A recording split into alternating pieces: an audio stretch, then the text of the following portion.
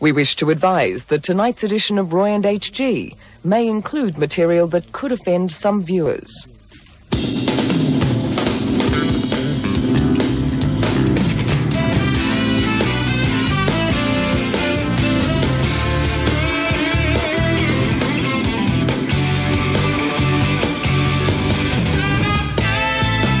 Ladies and gentlemen, it's Saturday night, it's party night! It's time to Club Buggery! Tonight, This Sporting Life presents Club Buggery live from the Torch the Wick Room here in Australia. Club Buggery proudly features on song the Nissan Cedric. Take it or leave it, this is the scene. Stay on the bench or be in the team. I don't wanna rock, I don't wanna roll. Just give me a whack, a Buggery song. And shouting it's not a sin if you're wearing a grin. Australia's brand new Beatles.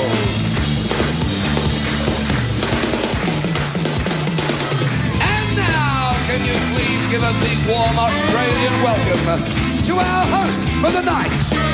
Direct from the Broadbeach Casino, rampaging Roy Slaven and H.G. Nelson.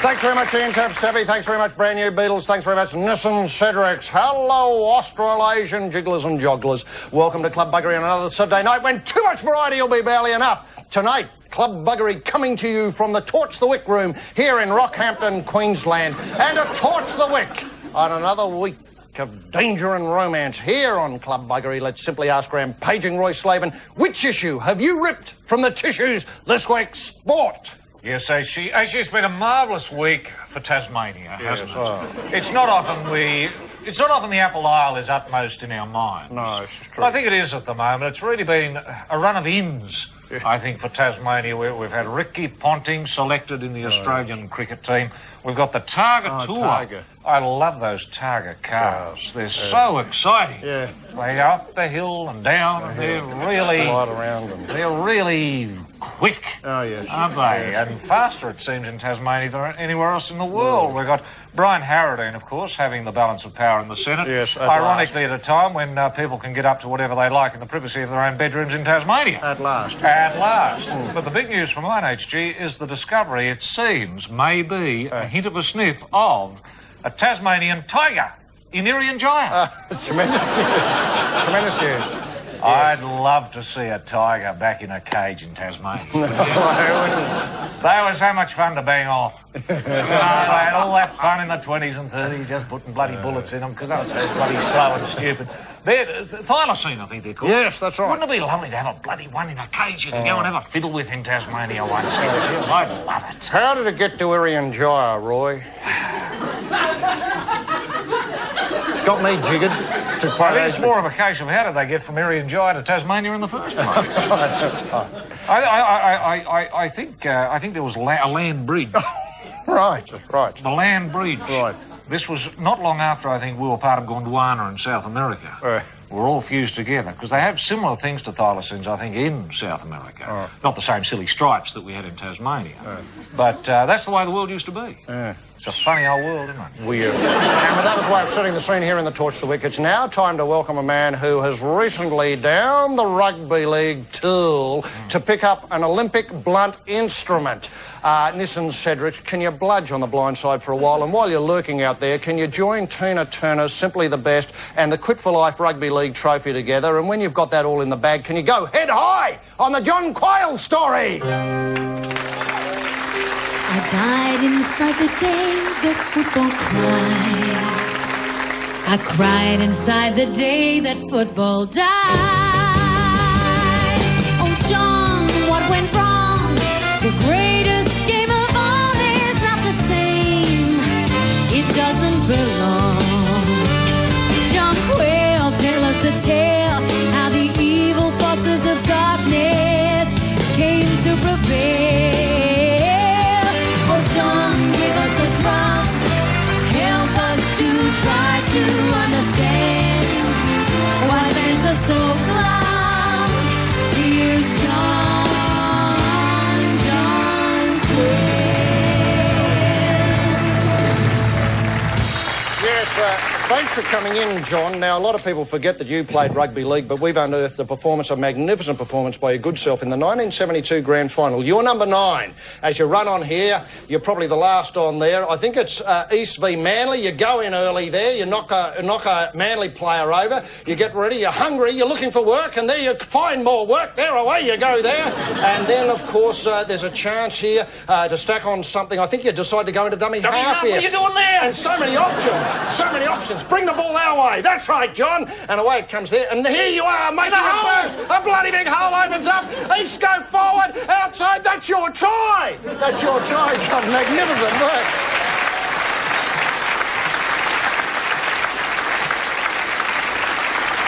Now, obviously, you've swapped codes, so to speak, and left the rugby league and are now working with the Olympics. How would you compare organising the rugby league to organising the Olympics? Well, I guess the Olympics, I'm part of a big team because it is a massive exercise, but it's one that I think we're going to make sure that not only Sydney, but certainly Australia are going to be very proud of. And I think that the exciting thing about the Olympics is it is the biggest event in the world, and it's here. Yeah. And I think as a former sporting administrator, to be part of that team, that's something that's going to be great. You see, the only comparison I would make, though, is that when you were with the rugby league, you were sort of like the godfather, or one of the godfathers, along with Ken. Well, now that you're working for the Olympic movement, which I do feel is the International Olympic movement has very many similarities to the mafia, I do feel as though now you've come down a peg or two in the pecking order. I'm not quite sure of my mafia structure to slot you in, so to speak, into the mafia hierarchy, but it does have elements of that, doesn't it? They've fitted me in. Yes. They've fitted me in. Yes. I think, you know, we've got a good group, so whether we're going to be called the mafia or not, I don't know, but I'm down the ladder a little bit, so which is pretty good. That's one part of it I'm enjoying. Right. Roy? Yes, would you like an hour in a room with a baseball bat with Ken Cowley? 2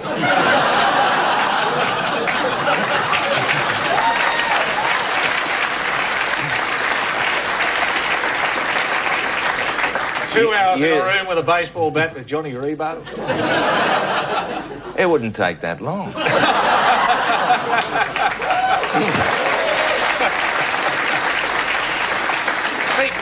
That's all, that's in the past for me. I know it is. I know it is. But we should just trawl the past just for a moment, John, because it seems to me you ruined rugby league. You were responsible. You buggered it up. Can I just say to you, you were never heard of until rugby league, so don't you start. Yes,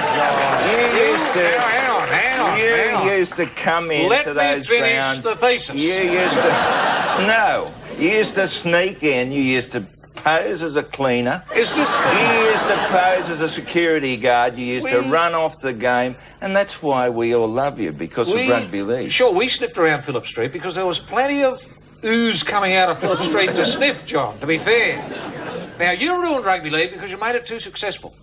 You made it interesting to the wealthiest media magnate in the world. That was your mistake, wasn't it? Well, it's a compliment in one way. I think that a lot of people had worked very hard to make it great, and I think it was accepted around the nation that way. But again, you know, when you have the big players, and we had pay television arriving in Australia, and that's what it was all about. It was never about football. It was about pay television and owning a great sporting organisation, and that's what happened. John, in 1972, there was a big interest in rugby league, i.e. meaning people would go to the game and watch rugby league. By the time you left it, we had the sort of halftime entertainment we'll see now, taken from a couple of grand finals. Here you are, choreographing Tina Turner, a magnificent advocate for rugby league, knew all about it, had the Vixen Whitmar look about her. And then, of course, out of the crowd leaps up a rugby league supporter with a big horn out front, doing some marvellous work. And if we can get a top shot here, look at the footwork. Oh, yes! That is league! Is it any wonder everybody got on board the league train? And then, of course, I think if this finishes up as it will in a minute, we move to 1995 and we see one of the finest halftime promotions for television here. Have a look at this. This will bring back memories. An exploding television set that almost kills a couple of hundred people. we were lucky enough not to make the front page. Now, look, I raise this because I know that you're venues manager. You won't be allowing any of the venues to have that sort of gear at half-time in the Olympics, will you? Not at all. No, good. Not at all. Good. Wasn't she good? Wasn't it good to see her there again? Magnificent. Brought back so many memories. And as Roy keeps pointing out, people now think rugby league more often than they think sex. Thanks very much to Tina Turner and Simply the Best. But to develop a thesis, if I could borrow a word from Roy, is that recently there's been some chat that Australian people, especially in New South Wales, aren't that interested in the Olympics, and that we have to rekindle the spark around the state to get people interested, and that the ideas come from SOCOG that we tour the Olympic flag. Now, what a tawdry... I hope there's no hint that you've had anything to do with this, John. This is very weak. I'll give you an idea of what they're going to look at. Here, this is what they're going to see. They're going to see something that looks like this coming into their town. This is the actual flag, John, that's going around. Is this going to inspire the nation to get behind the Olympic Games? I put it to you, John Quayle. We are selling the Olympics the dump. We are selling this nation the dump. If this is the best we can deliver by way of a promotion for the Olympics in the year 2000. Am I being too harsh, John Quayle? I don't think I am. Now, the IOC... You've forgotten to tell everyone you're going with the flag. Yes, I'm going, because I'm offering to march nude around Australia with the flag. To come into Wagga and Broken Hill, nude with the flag trailing out behind me, getting people interested, giving kiddies memories, John. Now, look. Won't it be good? The thing about it'll be great. Well, why hasn't it got the stain on it that the original's got? Well, that's a mystery, and isn't it? That's still a mystery. Do you know how the stain got there, don't you? Well, there's a few people who have tried to hint to me, but what you said in the dressing room to me, I'm going to take that back, and I think there'll be an investigation. Did Juan Antonio Samaranch and his gastric problems have anything to do with this? You told me it was Neil Fraser.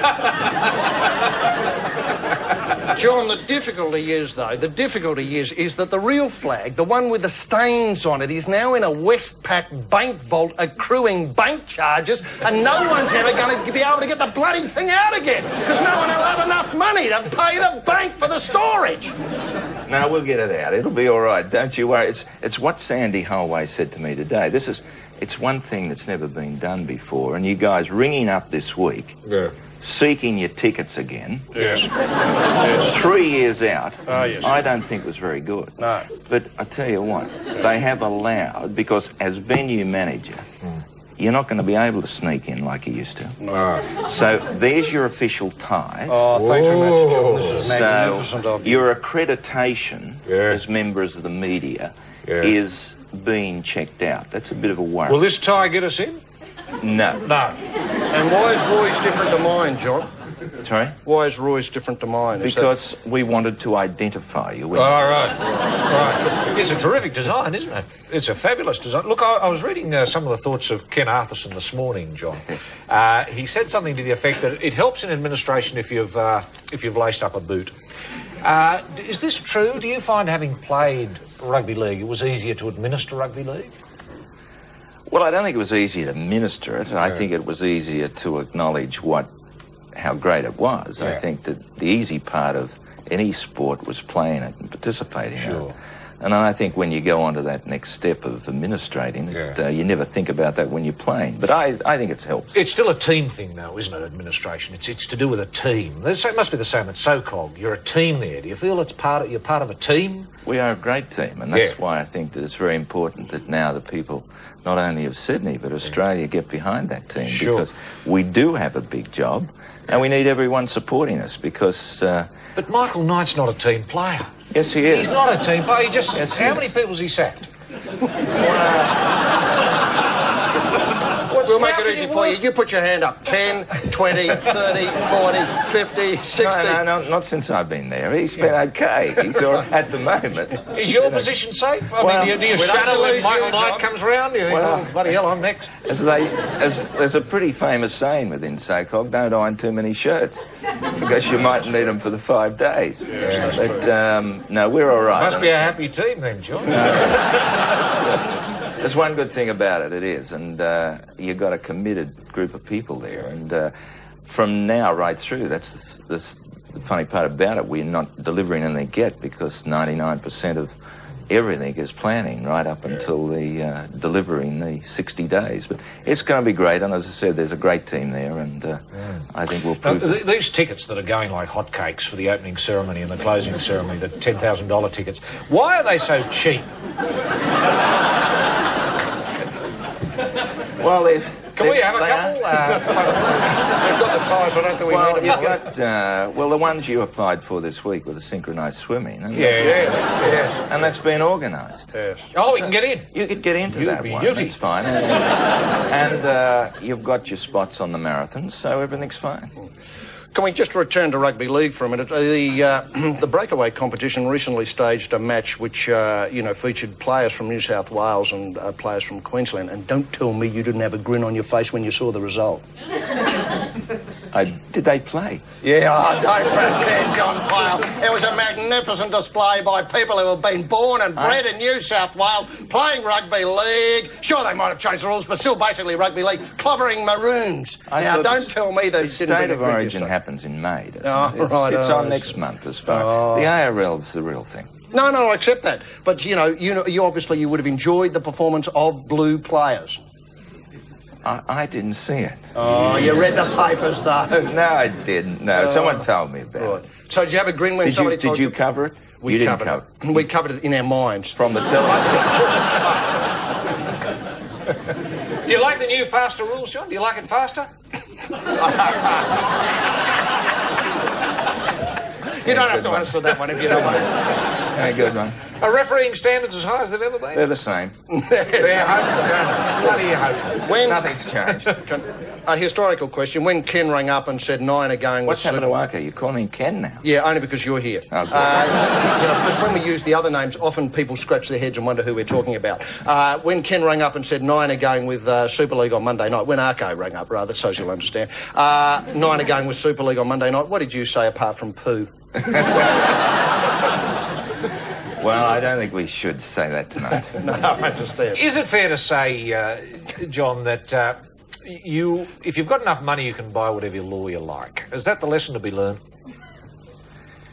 Well, after what we went through, it's pretty hard to accept that the court says you can do everything that's supposedly wrong and against the law, but you can win. Now, I think that's very hard, and I think a lot of league people and a lot of Australians find that hard to accept, but that's the decision of the law. We have to accept it. You've got no option. How did Kerry take it? Was Kerry over the moon? Well, I think he was overseas. Yes. In Louisiana, right?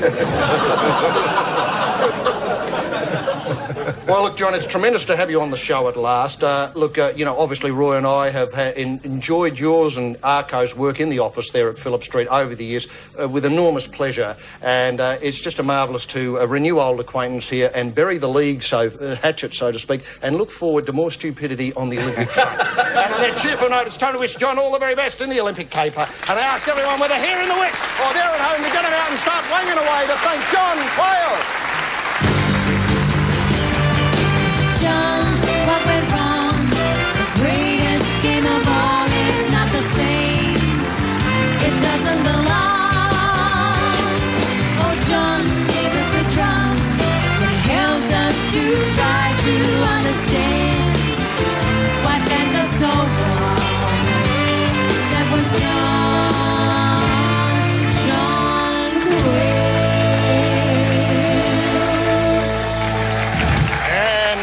show that's a very warm favourite for the Logie, coming up on May the 18th in the highly competitive space drama under 13 minutes. It's a hotly contested field this year. Let's once again climb the stepladder, take a peek at the 29th century and cross over to the flight deck of the BG for another stanza in Star Search.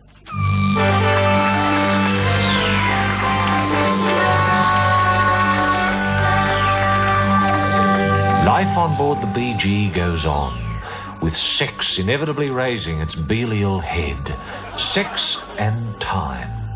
As John Rawls once said, if I only had time, only time. I overheard you having loud sex with grade 2 rude dog rooter. I did. We did. We did it. And we might do it again. Oh, don't you realise it's against the Ajax O'Leary Code of Conduct? And who might tell him? Puffy butt? Oh, well, darling, you can play the smeared horn with whoever you like, as long as it doesn't compromise the mission of this ship. I'll bear that in mind. Crew, to laboratory immediately for a missive from the master. I think we're needed. Well, I don't know about you, darling, but I think I'll be needed. And this late 20th century genius, Ralph Sarich, had great success with his time machine. On trips, he sent many important people. Great Norman, a car salesman, Alan Jones, a talking parrot, and Tony Lockett, a sportsman who took a great number of canines on a trip to find out how the pyramids were built. Canines? You mean dogs, don't you, Master? Quite so, Dog Rooter. Thought so. Interesting. Anyway, on the day of the official launch of the time machine, 9th of March 1999, Johnny Farnham had the Sarich time bracelets attached to each limb, and he was programmed to attend a major sporting event in 2000. But, owing to mobile phone electromagnetic interference, only his leg made a trip to nobody knew where. Well, now, we have that leg. Amazing. If you're right, Master, there should be a Sarich time bracelet on his leg.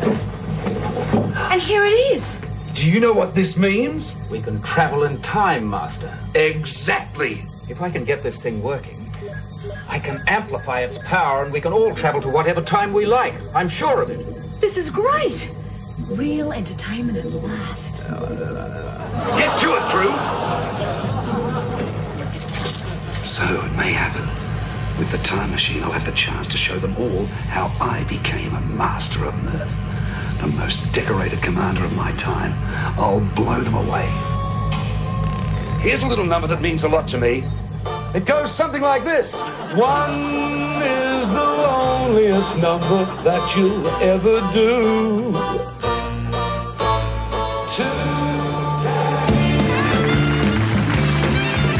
I've seen the future, it's great, as long as you just get there too late. That's right, just don't get there too late.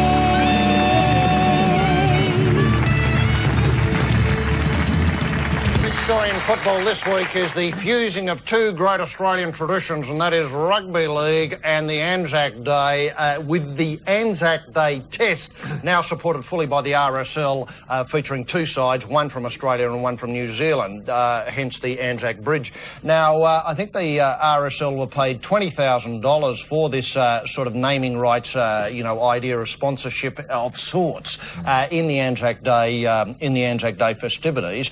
This had produced a lather of frenzy from feral journalists and talkback radio announcers across the nation. Roy, can it work and is it a good idea? AC, I think it's one of the most exciting ideas ever since, say, football and sex were fused by John Quayle just a few years ago. Anzac and rugby league. Yes. It's got a real ring to it. I phoned Laurie Daly, the Australian captain, once I found out about it. He was very excited about it. I asked him to name, say, 5 Australian Anzac heroes. He couldn't. He'd never heard of, say, Sir Roden Cutler. Oh, yes. He'd never heard of Weary Dunlop. Oh, no, Weary. He'd never heard of, say, John Gorton, who I think was shot down. He'd never heard of, say, Keith Miller. Had he heard of Simpson and the Donkey? He hadn't heard of Simpson and the Donkey. No, well, gee. So I think if each of the players can learn about Anzac, can become ambassadors for Anzac, and go around to the schools, ladies and gentlemen, Captain Laurie Daly, Captain, in military uniform, representing the Rugby League and Anzac, and go in and tell the kiddies the story of Anzac. He can relive for them in their minds, say, Posiers. Yeah. And Somme. the Somme. Ypres. Yeah. Oh, Tricky. Very, very tricky. No one knew what was going on. No one knew what was years. going on. He can describe what a loon, say, General Haig was. Oh, yeah. The difficulties in the Kokoda Trail. Oh, yeah. You know, Alan Langer could describe the Kokoda. I'll pass you over to my deputy, Private Alan Langer, to describe the Kokoda Trail. Oh, it was real bad. Oh, geez, they had a bad time. We were saved by the Fuzzy Wuzzy Angels. The Fuzzy Wuzzy. Have you heard, kids, about the Fuzzy Wuzzy Angels? Oh, we were buggered. You know, it was real bad because it was muddy and wet and cold and weird and people shooting at us and, oh, geez, it was bad. I think it can work because it's going to get kiddies thinking, Anzac. What is it? Yes. Count me in. Where can I sign up? Where can I sign up? Look, I don't think I went far enough, though, Roy, because I'd like to see the first test, say, played on the Somme. The second test played at Gallipoli, and imagine, you know, 50 or 60,000 Australian and New Zealanders cramming into the Gallipoli beachhead to see the lads run up and down. And then the third one, say, played on the Kokoda Trail, halfway along. You know, on an angle like that. Yeah, on an angle like that. I think you'd run downhill in the second half, but I'm not an expert about rugby league. But the other thing that I find difficult with the idea, having said that all those things are good, is that I understood in the Second World War the enemy were the, well, at least in the Second and First World War, the enemy were the Germans, the Japs and the Turks. Johnny Turk. Johnny Turk. Now, when I last looked at the Rugby League Atlas of the world, I didn't see a flag in each of those countries. No. And I'm just wondering if the promoters, i.e. Super League, could get behind this and get a team out of Japan, because let's not forget we're technically still at war with them, because we never said they were sorry. They can get a bloody side up from Japan, a side up from Turkey, and a side up, say, even a scratch side from Italy, because they were there in the Second World War. What sort of tri-series? A tri-series, yeah. Of the triple entente. And the best would play Australia. You'd have the triple alliance, our lot. Yeah, that's right. Now, that's got an idea to it. But so far, we're playing our mates.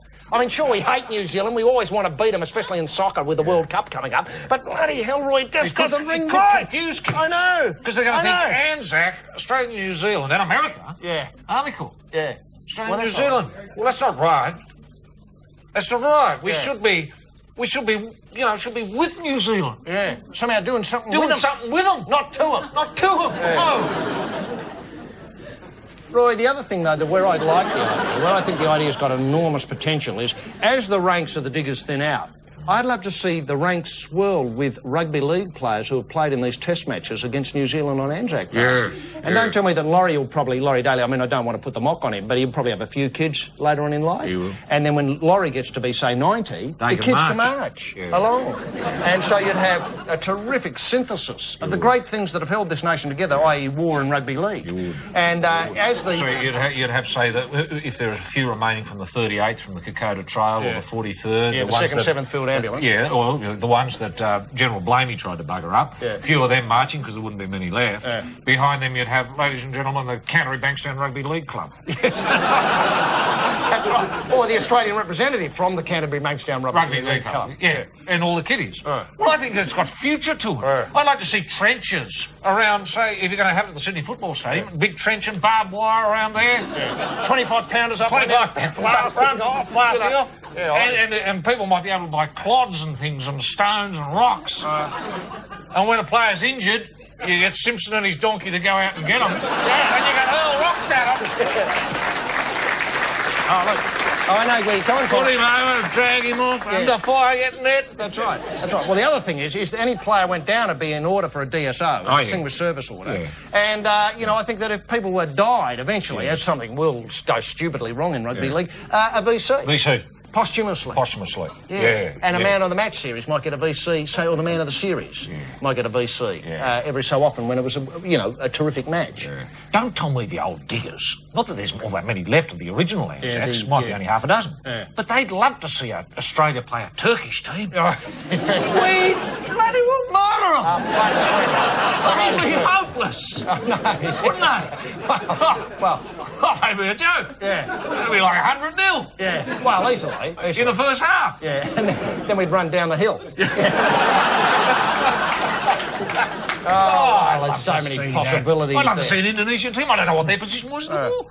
Where did Indonesia stand? I don't know. Well, I'd like to see an Indonesian team. Yeah. I'd like to see a Korean team. Yeah. I'd like to see Japan v Korea. Oh, that'd be a beauty. I'd like to see East Timor v Indonesia. Yeah, that'd be a bit of a grudge match. I know who we'd be rooting for. Yeah. Not your corrupt luck.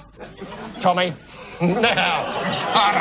Now. What did you take it out from Dad, Tom? Oh, well, I assume so. I assume he'll get the nod in the end if the older sister doesn't get in the road and buy the rugby league. And now, Club Buggery, it's a tremendous thrill to be able to introduce to you a duo who are with us week in, week out in the toughest variety competition in the world. And every time I see them in action, I'm just reduced to little pieces of painful rubble. They're that good. The tune this evening is the Love Symbols Gusset Grabber Strolling. They're backing the brand new Beatles, Australia. Can you welcome to the Torch the Wicker here in the Bugger House, the duo who have always been with us. In other words, Club Buggery's very own Nissan Cedrics.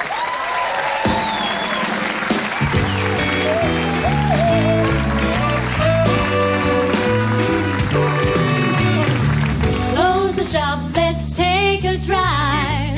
Take a break from 9 to 5. It's so great to be alive. Oh yeah. We could rent some roller skates. We could skate around the lake. If we don't know how, we'll fake it. Oh yeah. Strolling, strolling. We could have fun just strolling. Rocking, rolling. Oh yeah.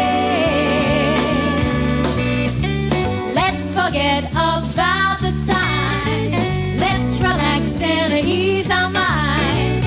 We deserve to just feel fine. Oh yeah.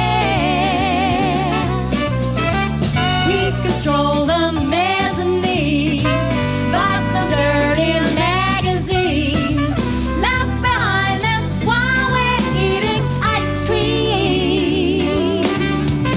Strolling, strolling. We could have fun just strolling, rocking, rolling. Oh yeah. Cigarettes.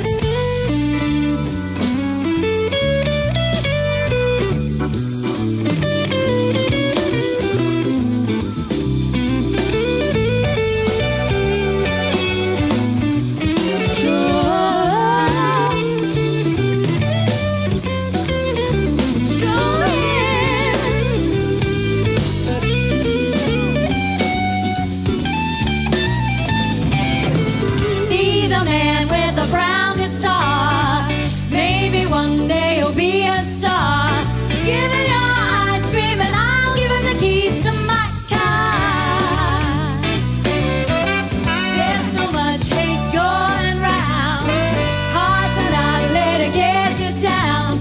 Least we can do is make a joyful sound. Ah yeah. Strolling, strolling. We could have fun just strolling, rocking, rolling. Oh yeah. Strolling, strolling. We could have fun just strolling, rocking, rolling. Oh yeah. Strolling, strolling, strolling.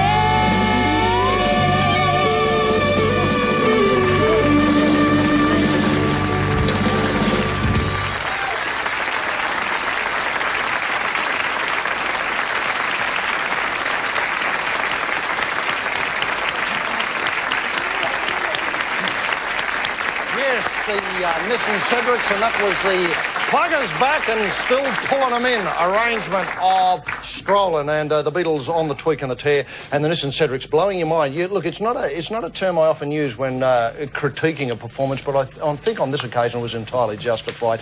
Now, in the wake Of his enormous success last weekend at the US Masters, Greg Norman has had some golfing hints published in Golf Australia, the well-credentialed local golfing magazine. Isn't that a great magazine? It's a very good read. For those who are wanting to improve their game, I suggest they go to the newsagent tomorrow morning and buy the Sunday papers on Golf Australia. Now, haven't got well, the you can read plug it out, in right? the news part. Yeah, Just read that's it. right. Certainly the tips don't Put it take back long. on the rack, yeah. The tip concerning putting for Greg Norman is one that he practices the putting with his eyes shut. Yes, it's hard to imagine that Greg does this while he's putting. This explains an awful lot about why he dudded out last weekend at Augusta, because he took what he did in the training paddock into the match itself.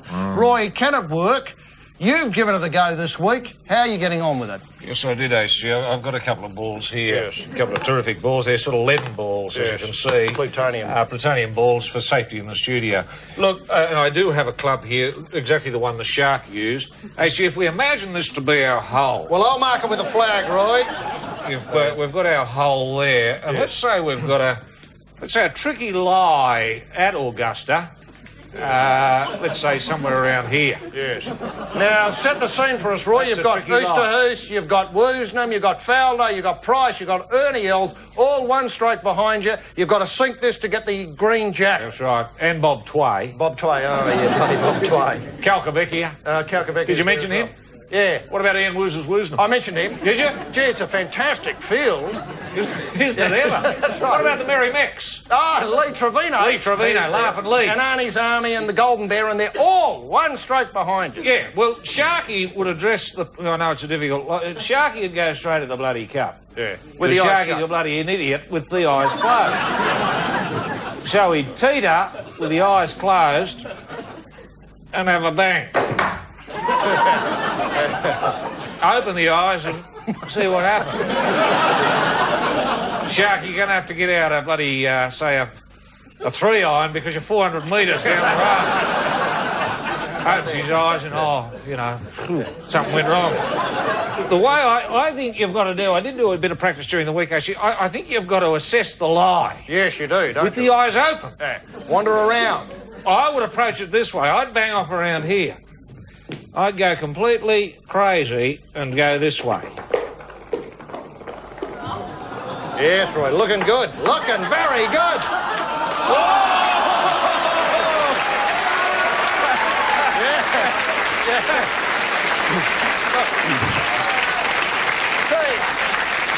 What the Shark overlooks is that golf's a simple game for simple people. Just hit the ball and put it in the hole. Just hit the ball and put it in the hole. Yeah. But you do have to fuse. I know where the Shark's coming from. Yeah. Man, I know he's blowing his mind. He's trying to fuse the club head with the mind. Yeah.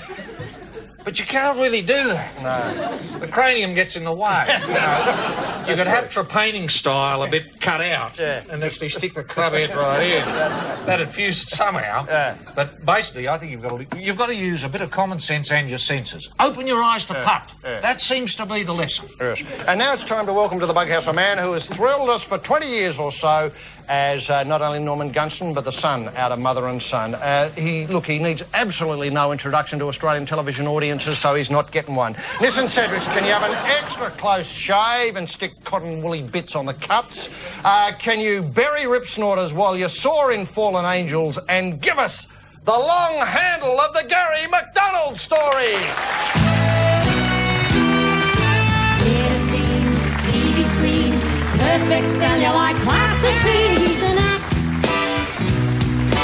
Garry McDonald is an act. Quick with the lines, quick with the wit. He is amazing, with or without any script. He's an act. Garry McDonald is an act. Give him the role, give him the space. He always wins. Any performing risky some act. Garry McDonald is some act.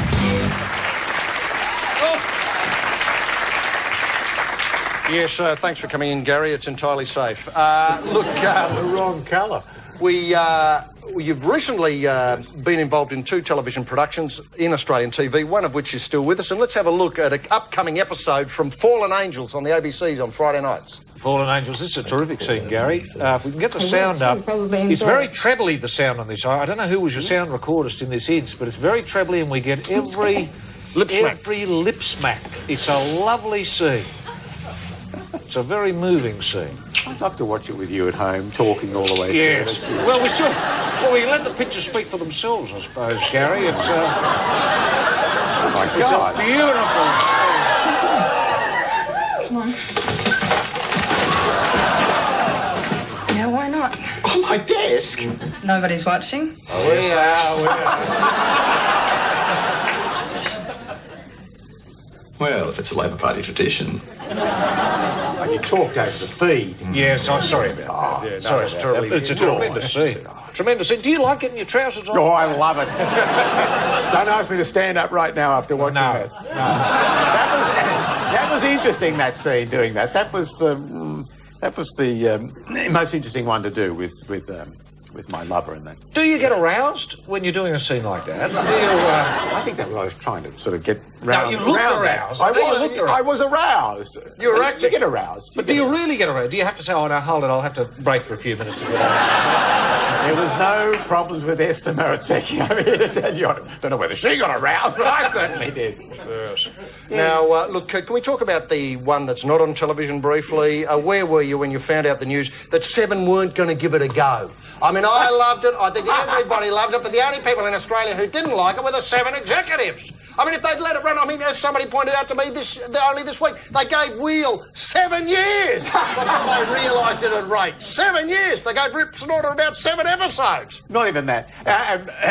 Well, Roy, before the show, said to me, you've done a bit of everything, have you? Except you haven't done a game show. I said, what do you think Rip Snorters was? Oh, yeah. Roy doesn't watch television. No, he only watches clips like that and blueies. My son calls it Garry McDonald's R.I.P. Snorters. Right. Yeah, I was in Katherine, actually. I was fishing in Katherine Gorge. Yeah. I was just about to go fishing in Katherine Gorge, and I got the news. And Snorters had been... I think it was the band tuning up. Sounded more like flatulence to me. Right. Thank heavens nothing like that happened in that scene with Esther Maritzeki. That would really kill the fish. Audiences get very relaxed in this program. Very relaxed. People can do what they like. Thank heavens we're They going want to blow off, they just... Yeah, I think it was mentioning Rip Snorters has that effect. That's right. Sorry, you were at Katherine and somebody rang up and said... and said... they actually said to me, Gary, they're not going to go ahead with Rip Snorters. Now, I said, they said, no, you do have one more to shoot, but you don't have to shoot it if you don't want to. They don't mind. If you don't want to shoot it, you don't have to shoot it. That was kind of them. Yeah, I said, OK, I won't shoot it. So they've got about 6, I think, up their sleeves. Now... They'll be haunting me for years, I know. They just sneak one out every now and then, you know. Yes, can I just pursue the fishing thing for a while? Yep. I mean, I know you do it to relax and to sort of get your mind off, obviously the problems of Rip Snorters and television and so on, but how does killing things help that? How does what? Killing things. Killing defenceless fish help that. Oh, I thought you meant like killing TV series. No. Just...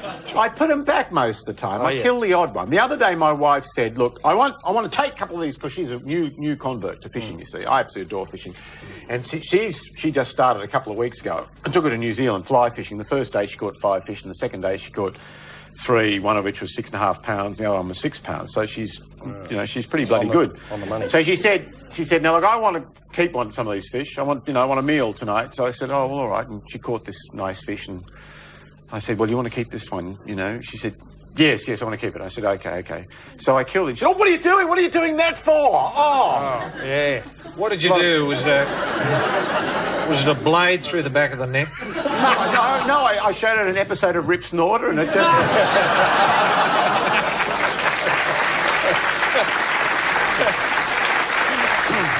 It is strange, this thing, isn't it, that people don't realise that for a lot of things that we eat, you have to kill them. I've always enjoyed that part of it.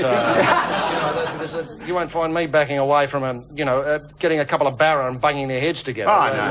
Or, with just a bit of a ball-peen hammer. Look, it is true. What I was doing, I think probably there's a... I smack him against a rock. That's the way. Look, a lot of people, sporting people and media people and identities relax fishing. It seems to be an incredibly popular sport with this. Have you any idea why? Is it something to do with that there's a quarry out there, you've got to concentrate, you've got to think, you've got to forget all the problems of, Channel 7 and there's the no ABC. ratings. You keep on bringing up Channel 7. I'm not too disturbed by it, but maybe I will when I go home after this show. But no, I suppose it is because there's the challenge, and there's no there are no ratings and etc. etc. But it's also the surroundings. I mean, it's fantastic. You go somewhere like Catherine Gorge. I mean, fishing at Catherine Gorge, up there, up the top of Gorge 1, with the moon coming up behind you and the sun going down the other. Oh, just stunning, Well, you fish at night. Well, as dusk. That's one of the best. Oh, the magic hour. Yeah, when they're on magic. So you know about these things. Yeah. You wanted to be an architect, I read. Is this true? Did you want to be an architect? Did you really want to be an architect? Yeah, until I started doing tech drawing, and then it was as boring as dirt. So. But for a while there, I did want to be an architect. Until I was about 14, then I sort of wanted to be a silly bugger. So, and I wanted to be like Peter Sellers. That was, right. And then I wanted to be like Gordon Chater. Right. Now, look, you've... I want to be like Rex Hunt, obviously. Yes. Have you thought about doing a fishing show? Have you had any offers from 7 about the fishing show? 7 keeps saying, no, you can't have a fishing show. No, I'm just not all that proficient. I really enjoy it, I love it, but you need people like Rex Hunt and Steve Starling that really know what they're talking about. Yeah, it'd be like giving you guys a show on sport, really, wouldn't it? It wouldn't work. Wasted. Wouldn't work. Now, having worked with the ABC and Channel 7, say with the Gunston show, is there much difference in the culture? Was it easier working with the ABC than Channel 7, or was it easier with Channel 7? What's the difference? I can't answer questions like that. I'll be in trouble. I won't be employed by one of them. Yeah. One or the other. I guess there's a slight difference. Actually, Channel 7 I've worked with before, and I really enjoy working with them. They're good people. Yeah. And I love working with the ABC, and it's an incredibly diplomatic answer. Yeah, beautiful. It was. You can bag 9 and 10 as much as you like. I've worked for 10 too. That was fun. Yeah.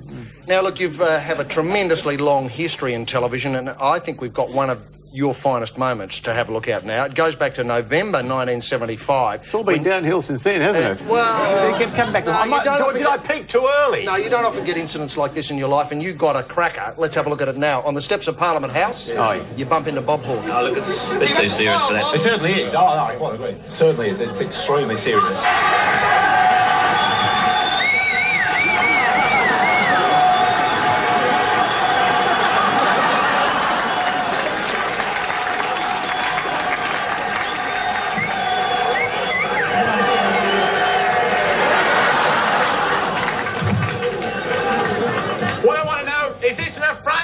Constitution of this country!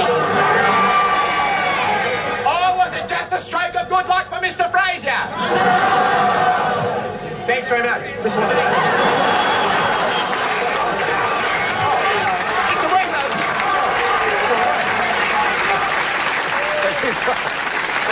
It is a remarkable moment by any stretch of the imagination. Did you just happen to be in Canberra at the time, or were you wasn't as much fun as the scene with Esther Maritseki, I must say. No, I was in a Chinese restaurant at the time in Mossman or something like that, a Cremorne it was, and I got a phone call there saying, this has just happened. I said, oh, come on, you're joking. So I had to jump on a plane and fly to Canberra and get changed in the restroom in the plane. I had to get changed in the toilet and made up and everything. So I sort of, it's a bit like Superman, really. I went in instantly and came out with the hair all plastered over and bits of toilet paper on my face and rushed in there and quickly did it and then went back to Sydney. Yes. Do you feel those things haunt you a little bit, though? Well, sometimes they do. Yeah, I suppose sometimes they do. I mean, haunt me. It's wonderful. You know, there was a period there a few years back where I wanted to sort of recreate it, and you can't really go back. You know, sometimes I think, it'd be fun to do that again. It's great fun doing Norman, but you know, I did that a long time ago. It's something I've done. So. Is it restricting them going back and working with a script, say Jeffrey Atherton style? No, I prefer that. You prefer that? You prefer working with a script now? Yeah. Can't you tell from this interference?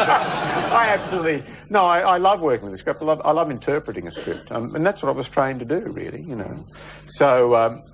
I guess in a way it was interesting going and doing Mother and Son, because when you went from that to say something like Fire, I did a couple of episodes of Fire, And people just change the script all the time. And one of the actors said to me, "Oh, you're used to working with really good scripts, you know, but we sort of change stuff all the time." Well, I'm not used to that. Not in dramas and sitcoms. I'm not used to sort of coming in and saying, "Oh, this is rubbish," and putting a blue pencil through stuff. And finally, you love cooking. How did you get started in the cooking cape, and do you cook fish? Yeah, I do cook fish. I used to love cooking. I mean, I don't mind it now. I used to absolutely adore cooking, but I got 2 kids. Well, they're 25 and 22 now. And when my daughter was at school, she'd want to know what time the dinner was going to be on the table. And if it wasn't, like if I was 15 minutes late, she'd just go off her head. So I completely lost the desire to cook so much. Sorry, darling, she's watching the show tonight. So I don't cook as much as I used to. It became a bit of a chore after that. It was good fun up until then. She had the clock on me. So. Is there going to be another series of Fallen Angels or another series of Mother and Son? No. Eggshells, anything like that? No, nothing like that. No, this looks like a year of fishing for me. Unless they, decide to resurrect Rip Snorters after you've given it such a big build-up tonight. Yeah. I mean, the world's crying out, more Snorters! Thank you.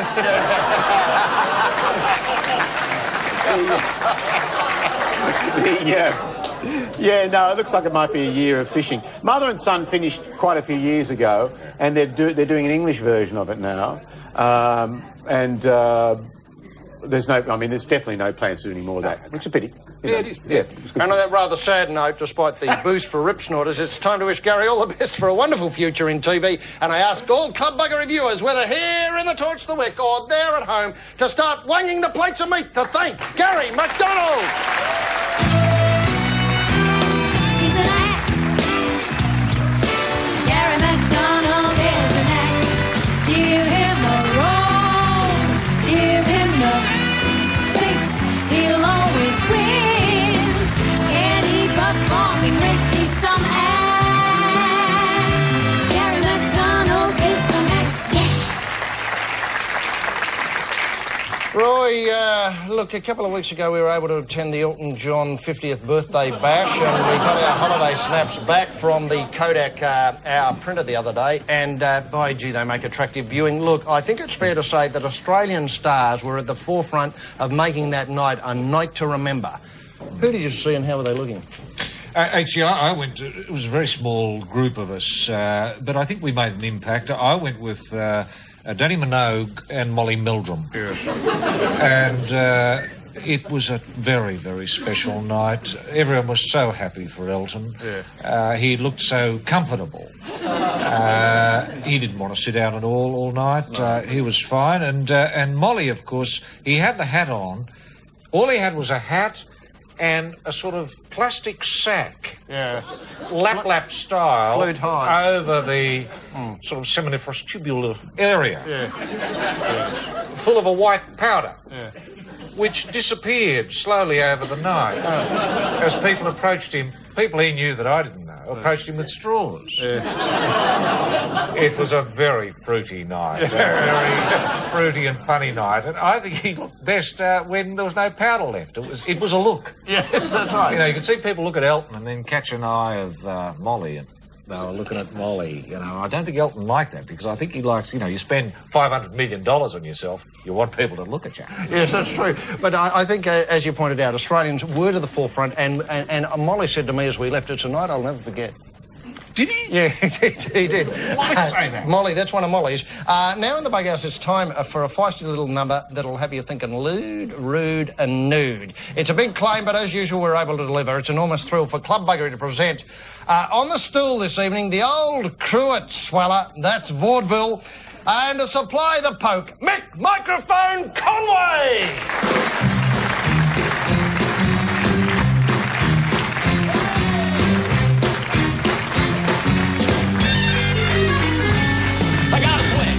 I gotta sing, I gotta dance and prance and do that thing. When I hear that sound, my conscience still, that's variety, that's vaudeville. A tattoo, a tall hat, a tails and a cane, and it's tied like that. I'm at your mercy, do what you will. That's variety, that's vaudeville, that's vaudeville.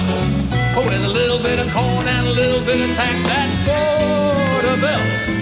With a little bit of help, it's coming right back. Shake a leg. Shake your hand, Go listen to that vaudeville band who was crazy then. It's crazy still, that's variety and that's vaudeville.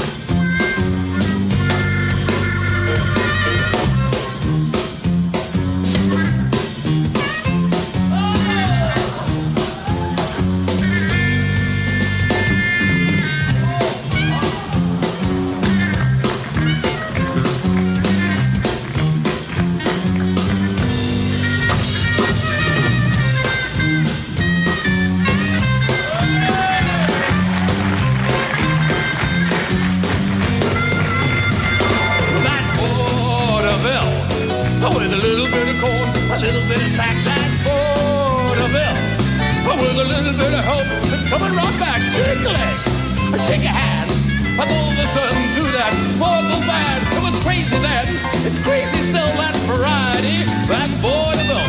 Crazy then, crazy still, that's variety, that's vaudeville.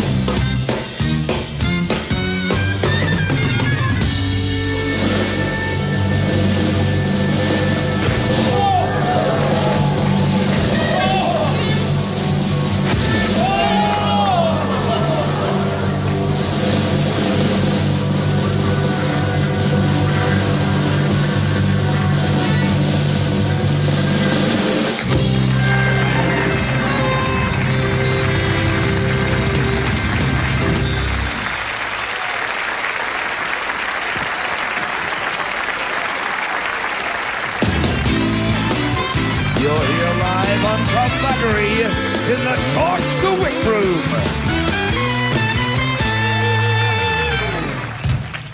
And now we come to that moment in the show where we celebrate your endeavour in the Threads department here in the Torch the Wick on Club Buggery. Yes, once again, it's time for This Is Living. But before we go to this week's prizes, let's have a look at the deliriously happy couple who greeted the judge last Saturday night here in the Bughouse. Roy. Yes, Garth, Christy and Lauren, HG, we sent them off. There they were at North Ryde RSL. They might have been a little bit underage, but we don't think so. This was the first time they'd ever played the pokies, the first time they'd ever had a drink, and they went a little bit crazy, those kiddies, but they're totally addicted now to... This is living. To This Is Living. Yes, indeed. And this week's prizes include the Fallen Angels hat, a magnificent hat there, the Club Buggery cards as used by Mick Microphone Conway, and his CD, a mixed CD with at least 18 tracks or so, and a special CD from Rebecca's Empire. Plus, Roy... Yes, actually, we're sending off a very, very happy couple to the Balmain Tigers Leagues Club. Oh, yes. Here it is. It's full of tradition, HG. You're met by the manager. Very, very nice white slacks. In you go. And it's all tradition. Tradition. Look at the old balls there, the old boots. There's Dave Bolton's silk jacket from 1969. Here's one that was worn in 1915 during the war. But it's old and new. It's a little bit modern, a little bit new. Here's a wonderful trophy there, and here's the new bit. It's got all the facilities you would ever need, and you make so many friends at Tigers Balmain Leagues Club. HG went with the steak with a mushroom sauce and baked vegetables, and he said it was delicious because this is living. This is living. This is living. Stuart and Kerry, is it? Yep, certainly is. Ah, congratulations. Look, you've come in black. It's a very traditional look. Are you happy with it? I was, thank you. Yes. Did you dress him? Was it your idea? Oh, God, no. No. Was it your idea? Yeah, a bit of both. Ah, well, look, it's tremendous, you two young kids. Off you go. Can you take the challenge? Are you going to go to Tigers for us? I think we can. Because this is living. Is living. I've seen the future, it's great. As long as you don't get there too late. That's right, just don't get there too late.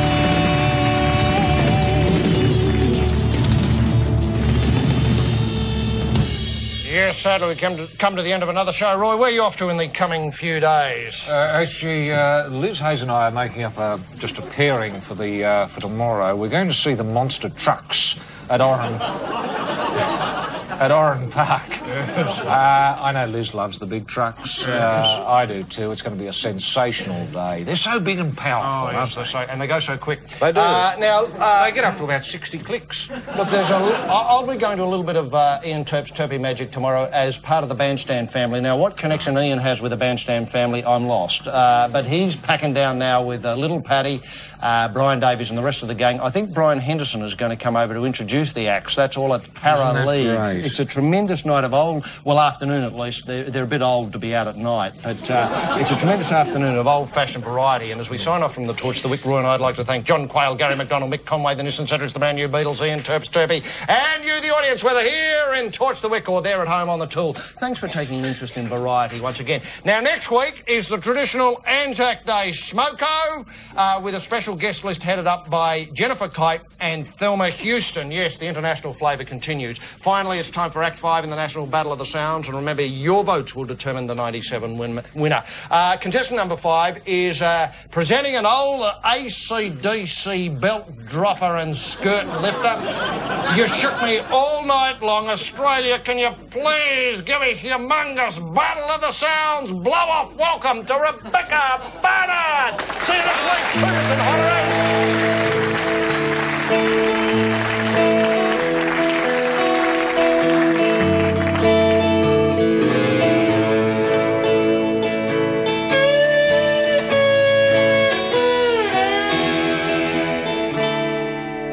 She was a fast machine, she kept her motor clean. She was the best damn woman that I ever seen. Had those sagless eyes, telling me no lies, knocking me out with those American thighs, taking more than a share, had me fighting for air. She told me to come, but I was already there. The walls were shaking, the earth was quaking, my mind was aching, we were making it. You shook me all night long. You shook me all night long. Working double time on the seduction line. She was one of a kind, she was mine, all mine. Wanted no applause, it's just another cause. She made a meal out of me, and then she come back for more. Had to cool me down to take another round. Now I'm back in the ring to take another swing. The walls were shaking, the earth was quaking, my mind was aching. We were